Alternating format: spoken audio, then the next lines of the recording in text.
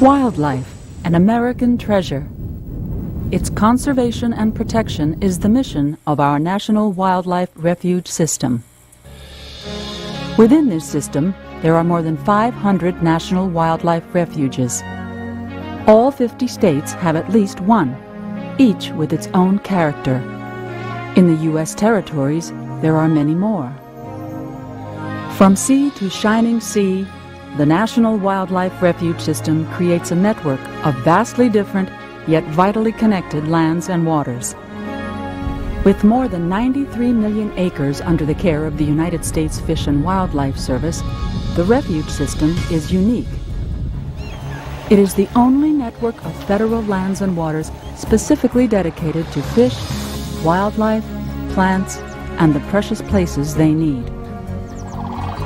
In addition to the refuges, there are thousands of other special wildlife management areas within the system. More than 3,000 of these special areas are managed for migratory ducks and geese. In all, our national wildlife refuges, waterfowl production areas, and other unique habitats are managed as a system, protecting some of our most spectacular and valuable natural lands. The system preserves virtually every kind of landscape found in the United States, and it is vital to conserving our wildlife inheritance.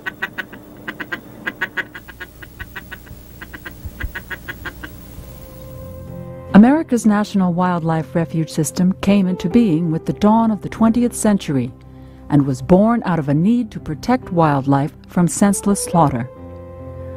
Market hunters were harvesting migratory waterfowl with deadly efficiency. Feathers were in fashion, and in order to meet the demand for plumage, many species of bird were being shot into extinction. In 1903, on Pelican Island in Florida's Indian River Lagoon, conservationists took a stand against the waste of wildlife.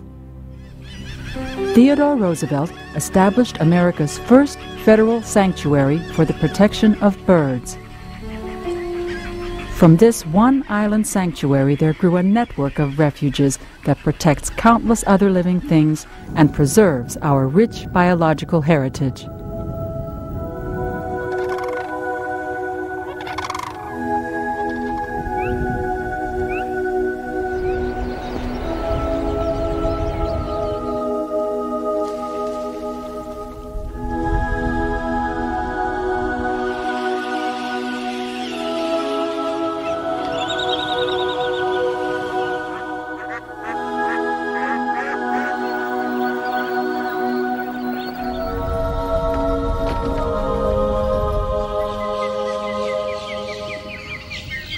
But refuges are more than simply islands for wildlife cut off from the world around them.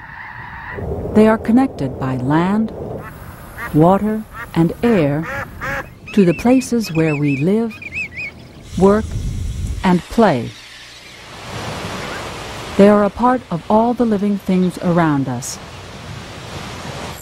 Often they are the central connecting piece, the crown jewel of ecosystems that gives us the essentials for life.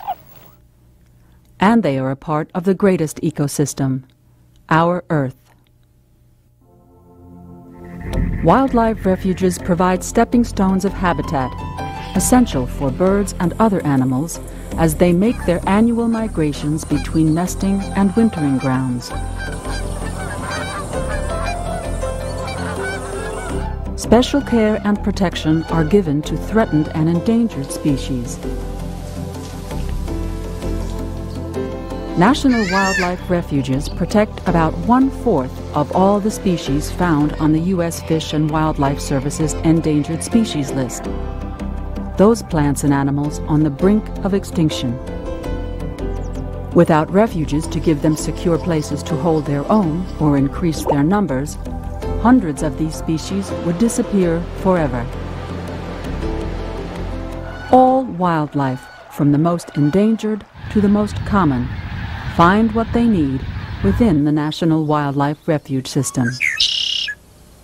Supporting all these animals are plants of every description to turning sunlight into food and shelter, filling every botanical niche, and enriching many biologically rare ecosystems.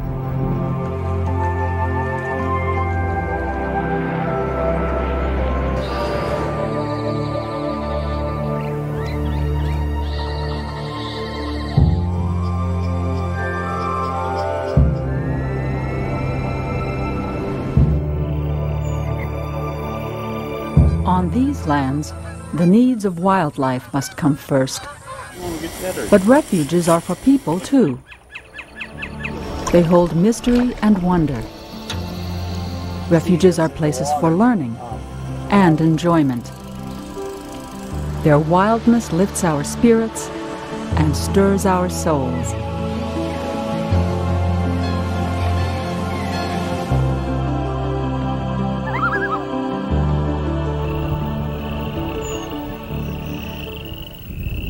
Some refuges are pristine wilderness. Others are carefully managed to provide maximum food and shelter for wildlife.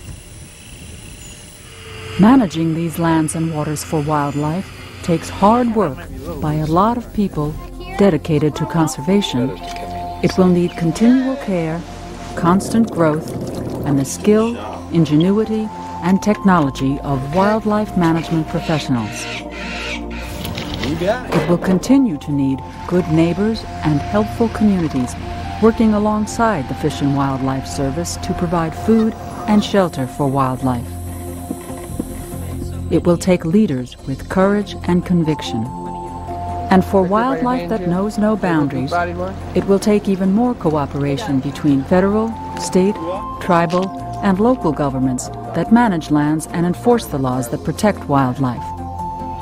It will take private individuals and organizations with diverse backgrounds, interests, and ideas, but all with a common love of wildlife and a commitment to conserving and protecting these cherished natural treasures, treasures that we can see, touch, and feel, treasures that we can all enjoy, treasures that sustain our vital wildlife connections. America's National Wildlife Refuge System, where wildlife comes first.